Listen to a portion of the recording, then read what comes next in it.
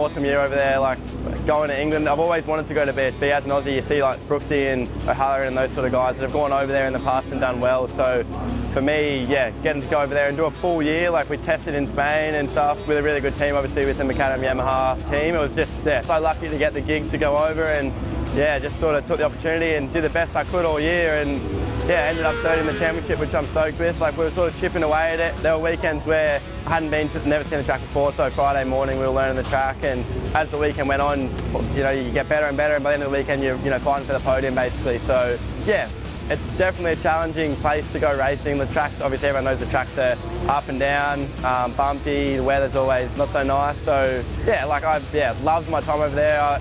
It was with a great team, I met a lot of great people. So yeah, hopefully for me getting over there again, and now that I've done the rounds, I know the tracks, and I've got a lot more support over there, it'd be great to have a stab at winning the championship. So yeah, like honestly, getting like the opportunity to go and race there and see the level, and like just being excited to go racing every weekend was such a good thing. So yeah, I really enjoyed it. As an Aussie, like I said, with those other guys that have gone over there and sort of, yeah, they've just built themselves a great spot in BSB, and they're, you know, every weekend making a pretty good living. So I know as a motorbike racer, I think I'm 23 now, it'd be nice to have a go at it at least in the next year or two, and if it doesn't work out, come back and race in Australia.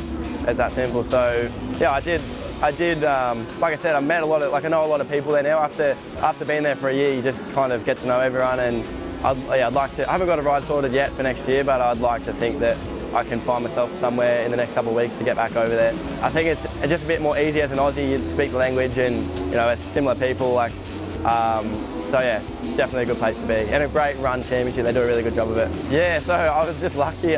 Robbie Bolger rang me up, must have been probably 3 or 4 months ago now, and he was like, "What are you doing? Do you want to come race when you get back?" I'm like, "Mate, 100%."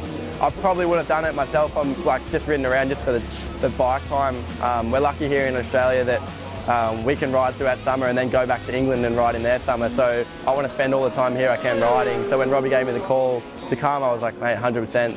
And then he was like, we'll get an R1 ready and a 600 ready. So I've just been lucky enough to end up with a great little team here that they've put together. Bikes are really good, and today and yesterday I really just, like, the brand new bikes were just sort of ironing out. It's like the first day of winter testing, well, first day of testing at the start of the year really for us. So yeah, just playing around with a few settings and stuff like that, and yeah, just I'm enjoying it really. It's good to be back in Australia. Like I've only been home for 7 days now, so just enjoying being back in the sunshine and with my family and stuff like that. So yeah, really enjoying being back. Also with Cube Racing, who I've been with in the past and get along really well with, and have know really well. So yeah, it's good to be back racing ASBK. I'm enjoying riding the R1. It's just it's got so much more power, and it's like being in Australia, you race like seeing the other guys that are on Superbikes here. It's where I want to be. When I come home, I want to be riding with those boys. So even in the last day and a bit, that session then, I've followed some guys around, and every session going forwards, we're not really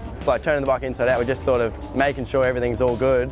And yeah, I'm really enjoying it, and hopefully I can just continue to take, every time we put a new tyre in, I just want to make another little step, and then yeah, but hopefully tail and bend we can roll it out and be sort of competitive.